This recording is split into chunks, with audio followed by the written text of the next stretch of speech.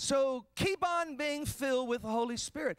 In the New Testament, it's not so much about revival, but it is about revival. But the key is not revival. The key is Spirit-filledness.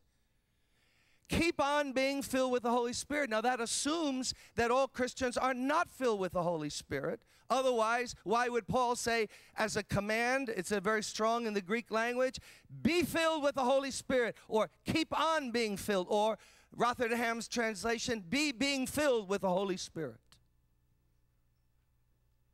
Obviously, the Laodicean church was a Christian church.